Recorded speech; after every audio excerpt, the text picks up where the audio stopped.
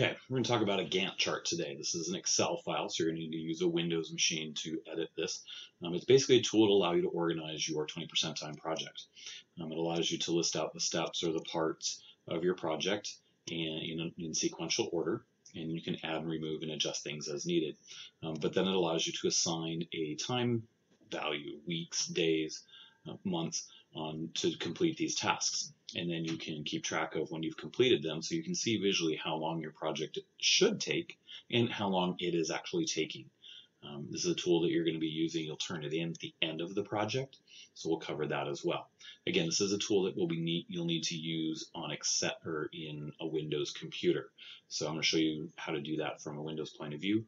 You may need to do that in class unless you have access to Excel or Excel Online outside of class. Okay, let's go ahead and get started. So here's the parts of the video. You can go ahead and get to these parts as you need to. So we're going to start out by accessing the chart, getting it from the assignment page in Google Classroom, how to open it up using Microsoft Excel, and how to save things. Then we're going to talk about the parts of the chart, how to fill it out initially, how to keep it updated, and then we'll talk about saving it and turning it in upon completion at the end of the project. Let's go ahead and get started. Hello. All right, so let's go ahead and get started. So we're talking about accessing the document. You'll see me here in Google Classroom, and this is our Google Classroom. You may see Sem2 period 1 and you're in period 2 or period 5. That's okay. All right, so you want to make sure that you're doing this on a Windows machine. If you're on your Chromebook, go ahead and pause the video and log into your Windows machine. You need to do this on a Windows machine because we're using an Excel file. So if you try to do this on your Chromebook, it will not work. You can try using the web version of Excel, but I'm not sure it's going to work. So we're going to start here. You'll see it as an announcement in Classroom. I'm not making it an assignment per se right now because it's not due until after you've completed your 20% time project. So you're going to go ahead and click on the link. That's going to open up this little window here.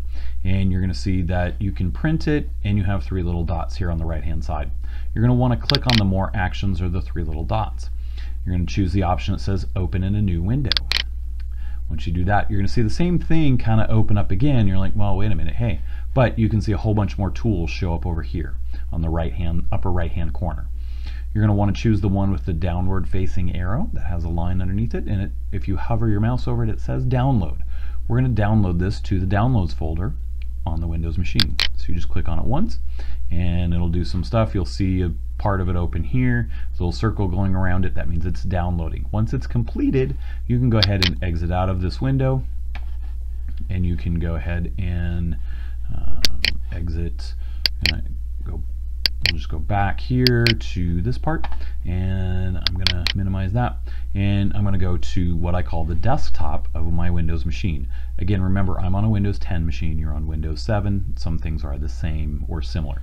So you're going to find either My Computer or the little folder down here. If you've created a shortcut to your folders, that's great. But I'm going to open up this part, and I'm going to go to Downloads, and you're going to see that I have a whole bunch of stuff in here, but here's the file that I downloaded. Now there's a couple ways you can do this. You can drag it over to where it says Computer. Mine says this PC, but you said Computer, and you'll go to where it says not Documents, but you're going to go to where it says sees your username, and you can just go ahead and drag that over and drop it in there. I'm going to do it in a little bit different way, which I think might be easier for some of you. Either way will work. So I'm going to go ahead and open it up with Excel, and let me take them in here. So you're going to see a little bit different here than what you have. That's okay. You're going to click on Enable Editing. If you see that, this will allow you to save it. So now I'm going to go over to the File menu. Remember, the menu bar is up at the top. And I'm going to click on that, and I'm going to go to Save As. And I'm going to save this to a place on my PC, and you may need to click on Browse, and you'll see here that I'm in my Downloads folder. I don't want to save it there. I want to go to the computer, and then I want to go to my username, and I'm going to just say that let's see here, I'm going to go to Documents here and say that's my username, and I'm going to call it Gantt Project Planner, and I'm going to add my name to it. Okay, and then I'm going to save it. Okay, and you should see that it says saved up here. All right, that's all there is to save it. All right, in the next section, we'll talk about filling it out and using this as a way to manage and organize your project.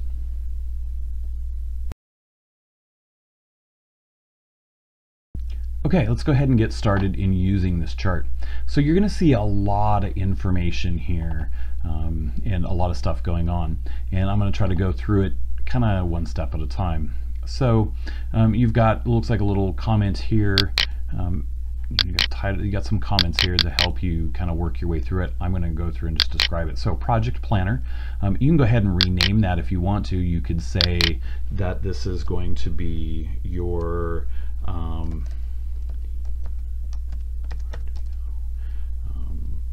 okay, now I'm just calling it my Arduino project planner because that's what I'm going to be working on. Okay, so now you have some periods here. This is just kind of what one it says period to highlight. You can go to different ones and highlight different ones here. We're not going to worry about that. You have some things you have some color codes over here. You have plan duration, which is kind of like purple lines. That's how long you think it's going to take. Okay, so how long, so that's, you can see graphically down here how long you think it's going to take. Actual start is when you actually started the project. Percent complete is how much of the project is complete, or the task. Actual beyond the plan, this little orange grayed out here, is you went beyond what you thought the amount of time you thought you were good, and the orange is the percent of that it is complete beyond the plan. So beyond the plan is basically just how far out beyond what you thought you would do. It's okay if you go beyond what you thought you would do. That's okay. All right, so first off, we have activities, and you'll see here activity 1, 2, 3, list of activities. You probably will not have 26 activities. That's okay. But an activity is just a part of a project, and we'll talk about this a little bit in class, but this is where you're starting to think, now that you've had a conversation with me, what are the things you need to be doing? What are the steps to complete your task or your project, or to learn your skill? For me, I'm doing Arduino. I'm learning how to do Arduino. So I'm going to start with the first part here, which is by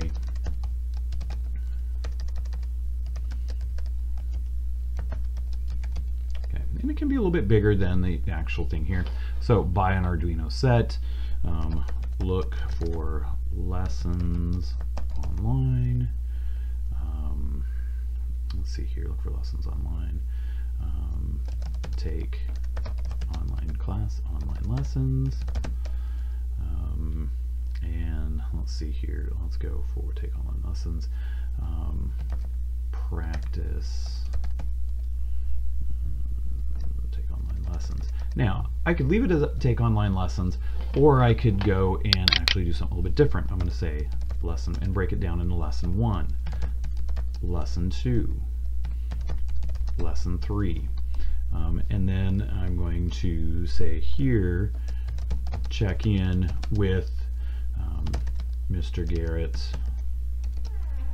check with Mr. Garrett, and then say lesson 4 and lesson 5. Okay, and then maybe after, and then another check-in with Mr. Garrett, and then have design final project, write code for project, okay. Wire project, test project,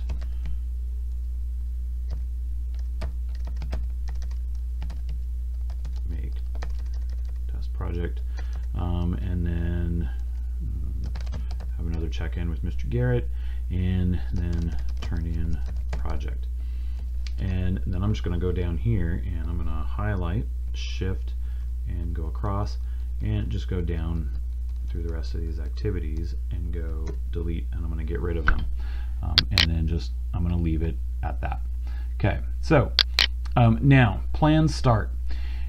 Periods. I'm going to call periods, we can think of periods as not periods of class, think of periods as weeks. So your period would be a week. So I'm going to plan to start this in week, let's see, I think we're about 4 weeks in. I'm going to plan to start it in week 4. And I think plan duration, so my activity duration, I think this is going to take 2 weeks to do. And I actually started it in 4, but it only took me 1 week. And so there, and now percent complete. I'm 100% complete with that. So there we go. You can see that I thought it would take 2 weeks. It only took 1 week, and I'm done. Okay, so now look for lessons online. I'm going to actually start that in 4, and in week 4. Duration, I'm only going to say that's going to take 1 week. And I actually started it, I got a little bit behind. I started it in week 5, but it did only take me a week, and I'm 100% complete with that. So there we go. Now lesson 1, I'm going to start that in week 5, and lesson 1, I'm just going to estimate that it's going to take me about 3 weeks to do that. I actually started it in week 5, and I haven't done anything with that yet. Okay, so I'm going to leave that as a 0. Okay, so now you can see over here it's starting to fill in that graph of where I'm at. Now with these, I'm going to say week 5. Let's see here. Now here's where it might get a little bit tricky. 3 weeks. I planned 3 weeks, so 3 weeks out is going to be, I'm going to start lesson 2 in number 8, and I'm thinking again 3 weeks. I haven't started it, so I'm going to leave that in there, or maybe just leave it as 0% complete. Okay, so I can start. Now plan is again when you think you're going to do it. Okay, start is when you think you're going to start it. So weeks, so take me 3 weeks, 11, and then lesson 3 would be 3 weeks, and then I'm going to say nope, nope, and I'm going to say 0% complete, and then check in with Mr. Garrett. Week 11, probably only going to take me a week if that, and again leave that at 0. Lesson 4, now I've looked at lesson 4, and I might be able to start that in week 11 or maybe week 12, and then I'm going to say plan duration, I'm going to say that might take me 4 weeks. Okay, and then go through and fill these in. I'm going to go ahead, I'll keep filling these in as we go through here. Well, I'm actually going to move ahead here. So let's say, I'm not going to fill in all the rest of these, but you kind of get the idea. So let's say now week 8 comes around, I haven't started, or I finally completed this, and this one only took me 2 weeks to complete. Okay, so now I'm not going to adjust my plan start. I'm just going to say, oh well, I actually was able to start this on week 7. Okay, but it took me, this one was a little tough, so it took me 5 weeks, kind of working on 5 weeks now, and I'm only 60% complete. Okay, that's okay. Okay, so there, I'm working on it, I'm keeping track of that. Now let's say it comes back here, actually started week 7, and this one took me a little bit of time, it took me 6 weeks, but now I'm 100% complete, and I'm actually going to update that to 100% complete.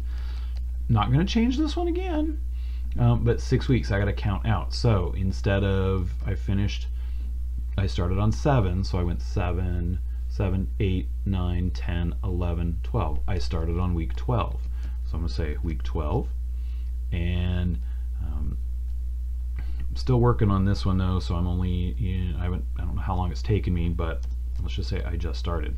So here I can see that representation of where I'm at.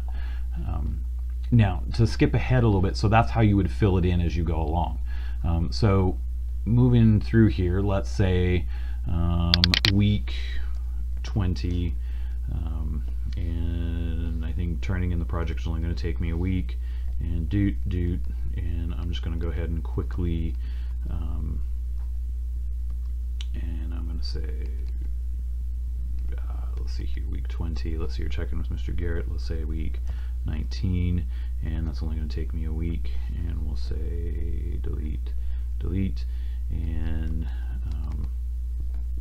we'll leave that at 0. I'm just going to make all of these 0. So you want to go through and make sure you plan all these out in 4 weeks. So this would be week 16, and let's say that one's only going to take me 2. Check in with Mr. Garrett would be week 18, and 1 week, and deep.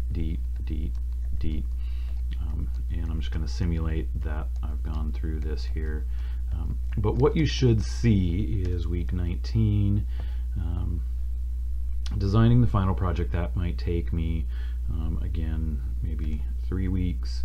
And then 19, 20, 21, week 21, I'm going to write the code. I'm going to say that might take me 5 weeks. And wire the project. I can do that while I'm writing the code. So I'm going to say week 20, and that will take me 2 weeks. So you can see I'm just kind of, let's see here, week 26, and testing it may take me 3 weeks.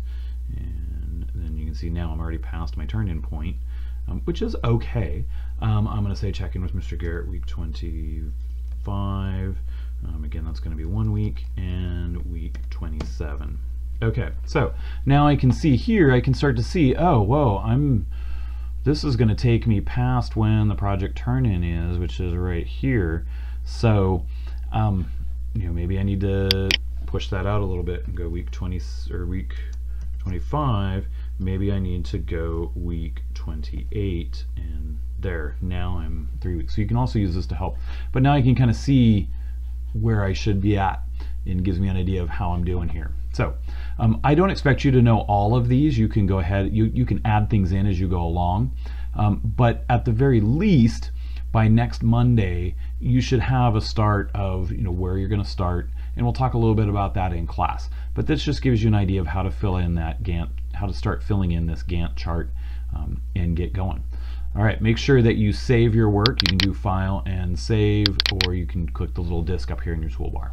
All right, good luck, and we'll move on to the next step in this in a second. All right, we're going to go ahead and kind of give you a preview of how to turn this in when you're ready to turn it in with your final project. So again, you should have this all completed and filled out. I'm going to go to one that I am a class in. Let's see here, we're going to go to this one here, and we're going to see, I'm going to scroll down here again. You're going to see a lot of this, so I'm going to start here. We're going to pretend this is the activity. I'm just going to click on Open, and I'm going to say Add, and for this one I'm going to say Add File. This is, again, this should be Review for most of you, but I'm going to add a file. I'm going to click on this one. It says Select Projects, and I'm going to go to where it says Computer, find my desktop, find my username. I'm going to pretend Documents is my username. Double click on that, and I'm going to look for that, and I'm going to say Open, and now you'll see this. I'm going to click Upload, and it would upload, and then it may take a minute or two, and then I'll just click Turn In. I'll want to add the other stuff, but again, this needs to be done on a Windows machine, as I've reiterated earlier in the video. So make sure you're on your Windows machine, not your Chromebook. Okay. If you have any questions, let me know. Well, that's a Gantt chart. If you have any questions, make sure you email me at jgarrett@5schools.com. And don't hesitate, we'll be doing this throughout the semester, so you've got plenty of time to work on this and kind of get used to it. I would like those of you that are trying this doing it on Excel within the online version, the Microsoft Excel Online, let me know how it works. Give me a quick email. All right, good luck and happy project planning. Okay, this has been Gantt Charts recorded at Shadow Ridge Studios. Your instructor has been John Garrett. For more information or for help, feel free to email me at jgarrett@5schools.com.